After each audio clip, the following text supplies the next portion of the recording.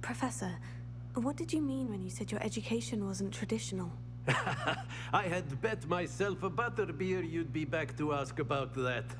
It seems I've earned myself a trip to the Three Broomsticks.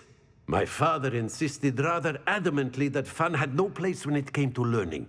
I struggled with his rather Socratic method of teaching, made no progress with even the simplest spells until I made a game of it. As the process itself became a source of joy, I was able to better retain what I was being taught. I realized then how much fun was to be had in learning, and I decided to become a professor so that I may pass that joy along.